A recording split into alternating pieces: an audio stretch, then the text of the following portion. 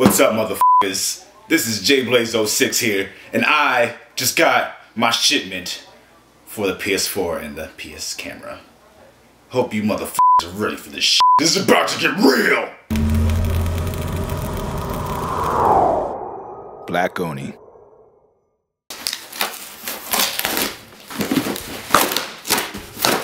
Bam! Fucking camera! I ain't no box cutters. Fuck a box cutter. Bam! PS4! Now I got my box cutter. Fuck yeah!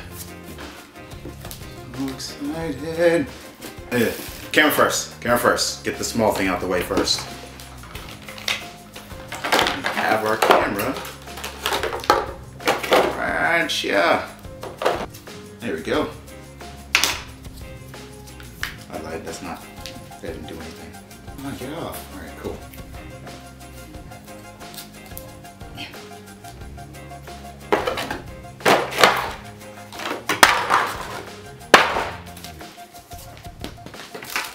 And here goes the PlayStation Eye.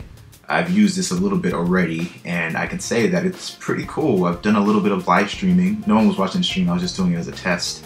But it comes in pretty good, and this is the connector. This is what you'll use to connect to the PS4 at the back.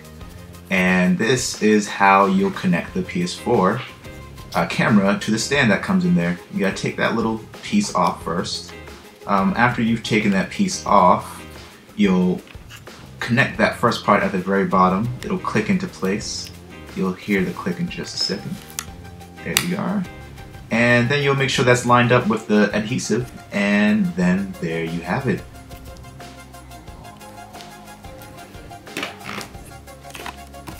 Here we have the PlayStation box. It just opens up really easily.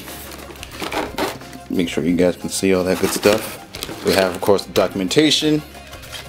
This is all standard. I'm just gonna put this right over here. Quick start guide. More standard documentation.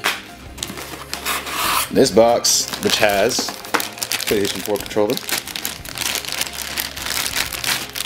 You guys probably already saw my impressions of the PlayStation 4 controller. I'm a really big fan of it. A whole bunch of cables in here.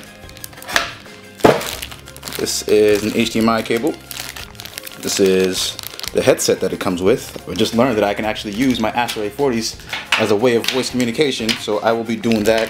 These are the Black Oni branded Astro A40s. There will eventually be a link so that you can actually purchase this from me. Right now you can't do that, but if you guys are interested in getting some tags like these, you let me know. This is a micro USB cable to use for the PS4 controller, and this is a power cord.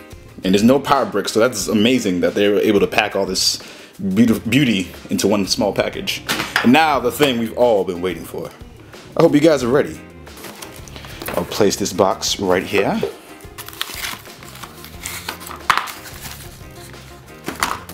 And as the title of the video suggests, I will be removing the hard drive and putting in a 1 terabyte.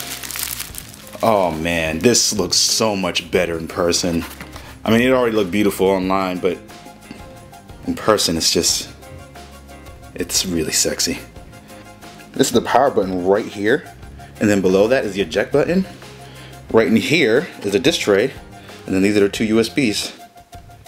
And then the side, the back, this is where all the ports are and the ventilation. Okay, so if you are thinking about removing the hard drive, you're going to need a few components. You're going to need a USB. It has to have at least 1 gig. This has literally 1 gig on it, so at least 1 gig because the patch is like 900 megabytes. You'll also need an external hard drive. I'm going from 500 gigs to 1 terabyte. That's 1,000 gigabytes. 7,200 RPM, 32 megabyte cache. And if you want to use the hard drive that is inside of the PS4 for something else, I got the Sabrent case for the hard drive, so I'm just going to use that hard drive that's in there as an external hard drive for my computer and for the PS4 if they ever add support for that. So I got both of these from Amazon. They're both pretty cheap. There will be a link in the description down below, right below that like button. So make sure you guys click that like button and check out the link so you can get the most out of your PS4 experience.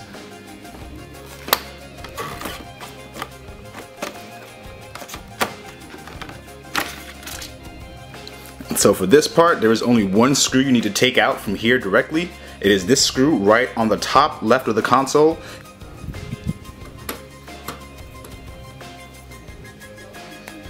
And so the screw has been removed. I want you guys to try to get a good look at that. You can see the logo, the square, circle, X, and triangle. It's all upside down now. There we go.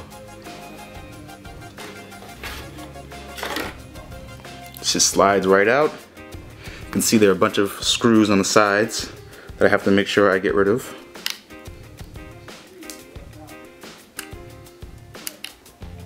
Why is this giving me a hard time right now?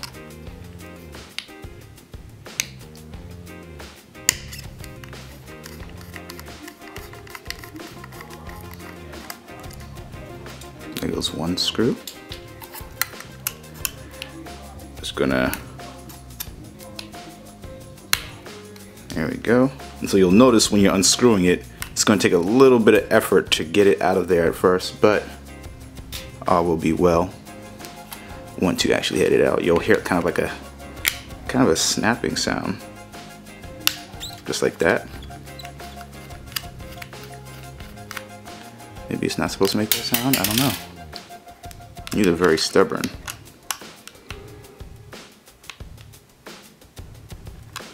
What the hell is going on? I can't get this last screw out.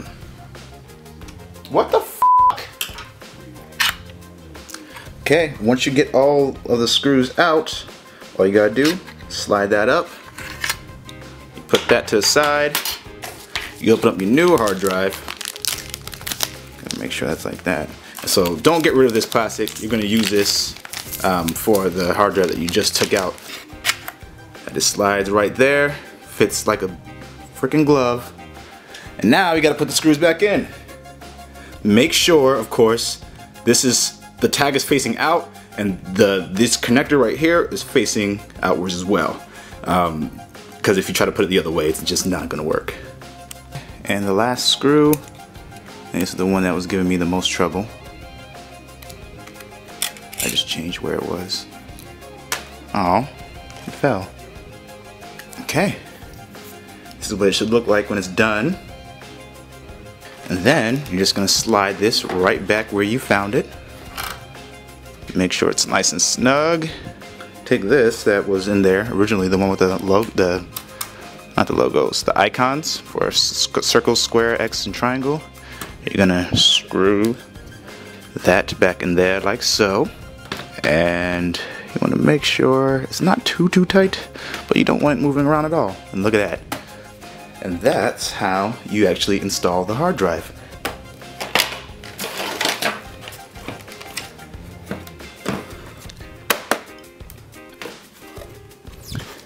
Alright, that is on there nice and snug. My beautiful PS4 is in front of me. And I am now going to take this and plug this in. And so on that USB thumb drive, you have to go to your computer, make sure it's formatted. That way there's no information on there, or just delete everything. That's just fine too. And you have to make a folder called PS4 in all caps. And within that folder, you make another folder called Update in all caps. And once you've done that, you can put the download from PlayStation.com. You can get a download directly from there. There should be a link either in the description or just Google. You download that to the stick. You make sure it's on there. You plug that in, and then you hold your finger on the PlayStation power button for about 7 seconds. You'll hear it beep once when you put your finger on it, and then it'll beep another time, and that will be the time where you'll have to let go after it beeps again. It's going to be booting into safe mode. So at the very bottom of that, you're going to see an option for reinstall system software. You're going to click that. It's going to say at first initialize PS4, then in parentheses reinstall system software. So you're going to make sure you click on that. And once you do that, it'll take you through the steps to get to the next part. And from there, it should be smooth sailing. What I will say is this: My PS4 unit was defective. I've been on the phone with Sony today. I was on the phone with them, you know, on the day of launch, and I couldn't get through. So the day after, I was on the phone with them. I was telling them the situation. I met, you know, a very nice man who you know, told me all the things I could do, and I've already done all the things he did. But you know, for the situation, I did it anyway. I was still having the issues with my PS4 not working properly. I said in the podcast exactly what happened, so I won't go into too much detail. But basically, my PS4 shuts off on its own. It crashes. And then it doesn't turn itself back on, it just stays off. I try to turn it back on, and then it starts blinking blue. So the lights are the blue light of death, people like to call it. It's basically that system malfunction. So every time I've gotten on, it has been amazing. It's been a beautiful, wonderful experience. But since I can't play right now, it hasn't been. So I have to wait for Sony to send me a box that I can then send to them, so that they can service my console, which most likely means looking at it and saying, hey, nothing looks like it's bad here, we're gonna send it right back. They might not even end up doing anything with the console. I digress. This video is supposed to be about how to upgrade your hard drive. So if you found this video helpful, please press the like button, subscribe, leave a comment down below, even though the YouTube comment section is just horrendous right now. Sony execs, I still haven't gotten my verification email letting me know what my instructions are from here on out. I mean, it's pretty self-explanatory, but I was told I would get an email, and I'm assuming the person I talked to did not have the email written down correctly, which is not his fault. There's a lot going on today and yesterday, but I haven't gotten the email yet, so hopefully all goes well. I will keep you guys, you know, subscribers, viewers, posted on what happens. If you want to see what happens from here on out, just make sure you're subscribed, because I'm going to be posting more about this. I've been trying to be a really good sport about this. I've been anticipating the launch of this console for a very long time, and I'm really disappointed at the situation. Anyway, I'll catch you guys later. Game on. J Blaze out.